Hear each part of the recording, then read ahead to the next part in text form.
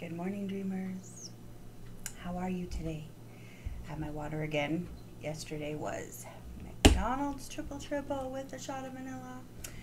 Today is, I think we're going to A&W for our fast food coffee trials today.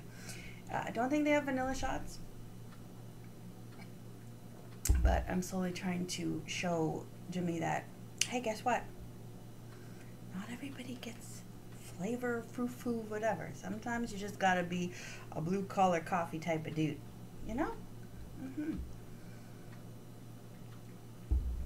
But it's very helpful to start my day with water.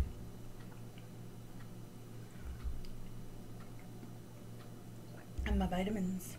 Lots of vitamins. Vitamins. Gotta get some B. B and D and all the others. It's important.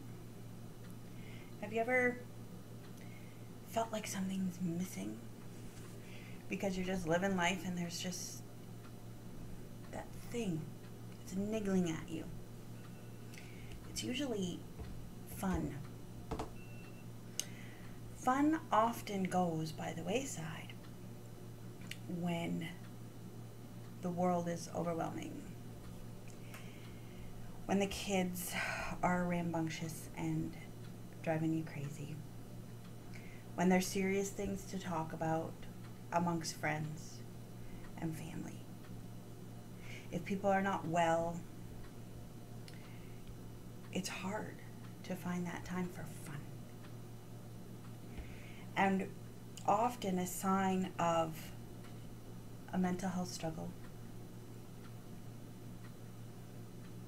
is the exit of fun. I was chatting with Hannah about that last night, and I was like, it's a very heavy time in this world right now, and you need to grasp the fact that sometimes you need to get out of your room. You need to come and engage with family and go for a walk. So we went for a walk yesterday, and we got out our cat carrier, and Stella sacrificed herself for the sake of the family. And she wasn't really wanting to do so. I can't say it was voluntarily sacrificial, but she didn't hate me too much when we were done. And we had fun. We laughed and laughed and laughed and laughed. And yes, Stella almost ran away from our family a couple of times because she was like, I don't want to be part of this family. This family is weird. And we probably disturbed some neighbors at the park, but it's a park. And it was fun. And I was like, yeah, that's been missing for a bit.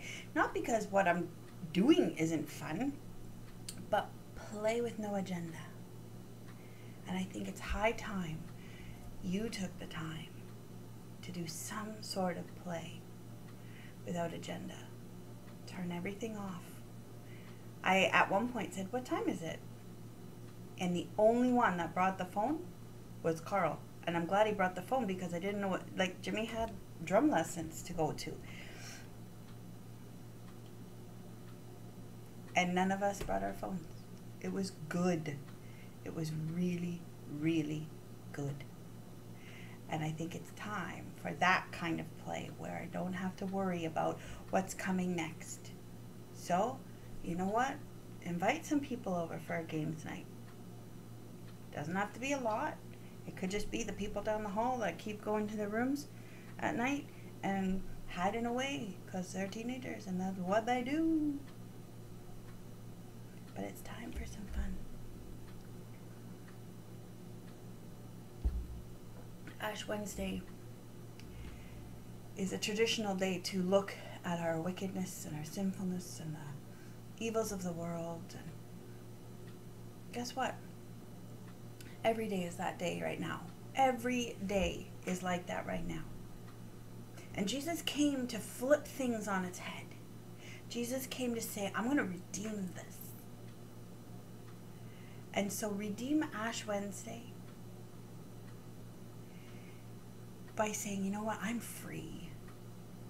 Because of Christ, I'm free. I'm free to play. I'm free to have joy in my life and focus on something good. How about you do that with your Ash Wednesday? Instead of beating yourself up, instead of sitting, complaining, or frustrated with the world, because yeah, it's still going to be there. Once the game is put away in the box, don't forget all the pieces that spilled on the floor, the world will still be there. But now you will have some joy to help you walk through it. Find some fun.